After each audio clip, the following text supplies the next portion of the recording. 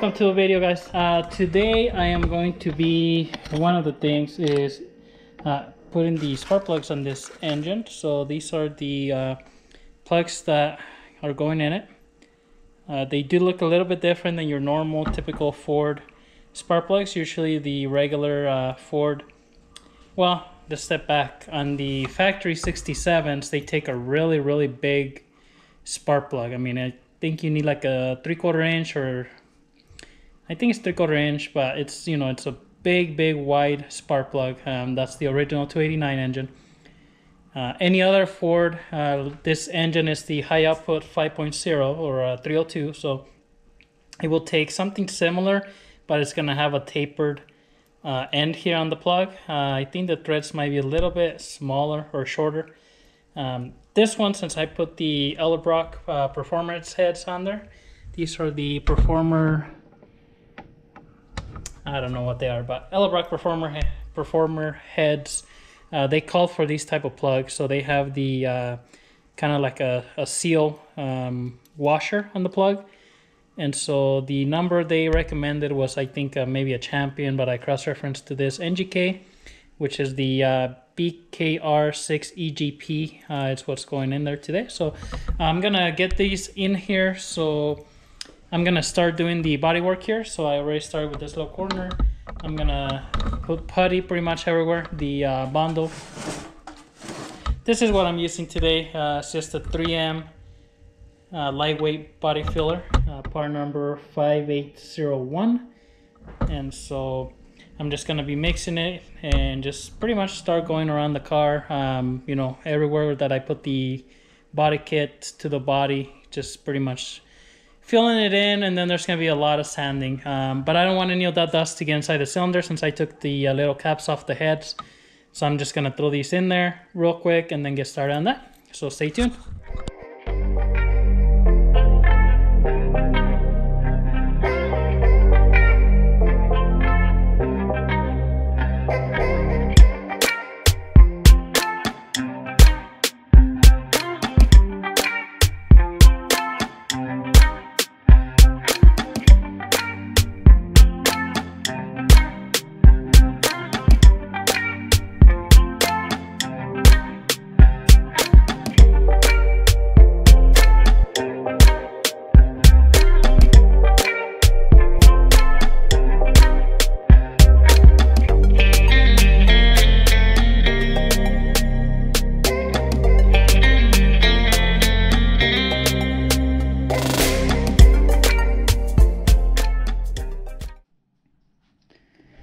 Alright, got those spark plugs in there. Did have a little bit of trouble on the second plug on this side here. I think there might have been something on the threads on the head. I checked a few times just to make sure I wasn't cross-threading it or anything, but I don't know if there's just something in the threads. It was just going in a little bit hard, and I didn't want to just torque it in because, you know, didn't want to mess up the head or anything. All the other ones went in super easy with my hand. This one, it just stopped, but I double checked, make sure, you know, I was going straight. I tried a different plug and everything. I did get it in there at the end. It just went in a little bit hard. I think now that it's in all the way, you know, once I get out, the threads didn't look messed up or anything, so I'm not sure what was going on. But that did take a little bit longer than the other ones, but those are in, so no dust should get in there now. I'm just gonna start and, you know, start putting the body filler all around the body.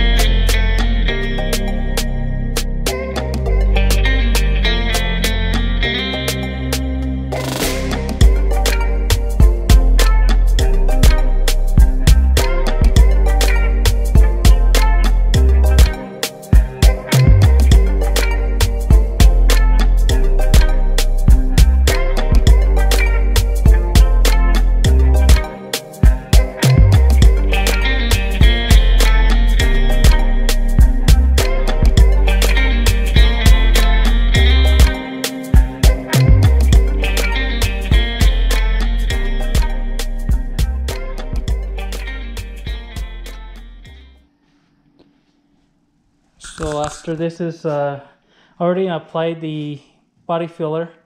This is dry now, pretty hard. I try to fill most of the the holes I did when I was mounting this. I did use body panel adhesive to pull or glue these to the car, and I had drilled or put some screws to set it while it dried. So I covered those. This is just pretty much to smooth out the edge, and it doesn't look that great, but now I'm gonna do all the sanding everywhere to pretty much shape it, get it as smooth as possible. So I'm gonna start doing that now. And then more than likely, once I sand, there's gonna be spots that I'm gonna have to apply more. So we'll go back and probably apply a little bit more and then do sanding again. So it's quite a few steps, if you get really good with body filler, you could probably do it all in one. Apply enough or apply it smooth enough where you sand it and you're good. But I haven't been doing this too much, and actually I just realized I forgot to put some here, so I'll do that as well. Other than that, I'm gonna start sanding, and then probably at the end, since I have to do body filler around other areas, I'll do this spot here as well.